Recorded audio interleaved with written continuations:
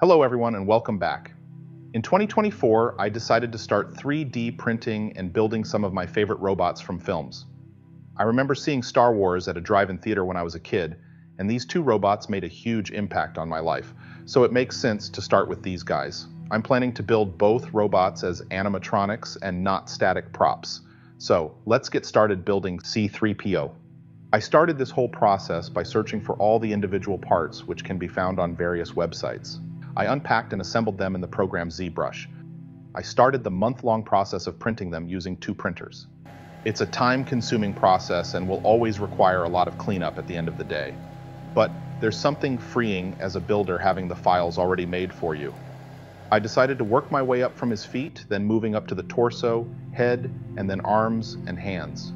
The files are designed to be worn as a suit, so I made some modifications to some of the parts.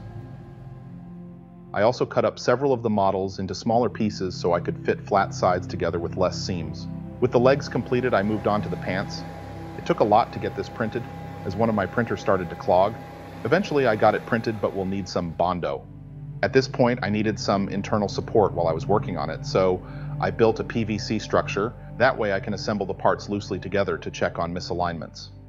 I figured while the larger parts were printing, I could batch print the detailed parts on my resin printer. A failed print on the torso led me to splitting it into 2 parts. Using different support selections in the slicer software will give you different results. I found that tree supports work for some parts and fail for others. It takes some experimentation to get it right for each part. Seeing C-3PO take shape got me excited, so I decided to start printing his head. I used my bamboo printer as it has high resolution for an FDM printer, but I still had blobs and stuff I'll have to repair during the finishing process. Onward to the back of the head. Once the 2 parts came together, I really felt as though I was in the presence of C-3PO. I got so excited I had my wife hold a flashlight in his head so I could see a little light in his eyes. I was really happy with how it was all going, so I moved on to designing the animatronic hands. I wanted to try and 3D print molds to pour silicone into. This would provide me silicone gloves to fit over the mechanics.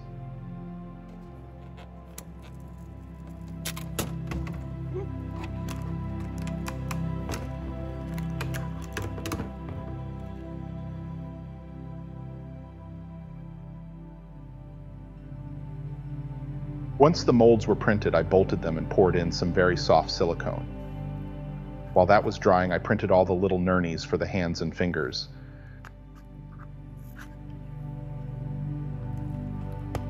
After a few hours, the silicone was cured and ready for demolding. After some gentle prying with a screwdriver, the molds opened to a really cool glove.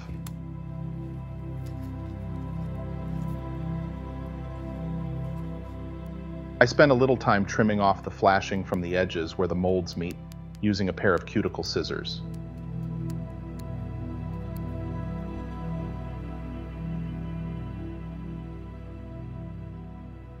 Moving on. I spent a good deal of time on the designs of the finger movement. The original design for Anthony Daniels, the actor who played the role, didn't have much movement, so I just went for a little more motion than he had. The second joint looked to me like it wasn't designed to bend.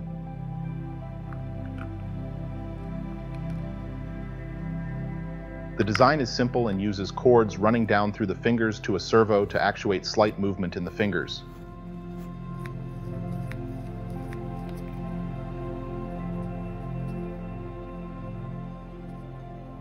Overall, I'm happy with the design, but I won't really know how well it works until I get it all assembled, which will be in another video.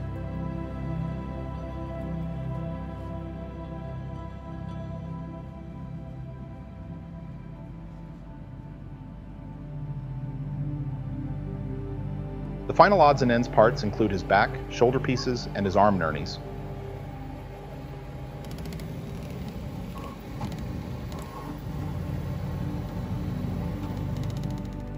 This project, like all the projects slated for this movie robot collection, is huge and it could take months to years to complete them all.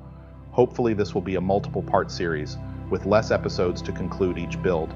This is my commitment to making more frequent content.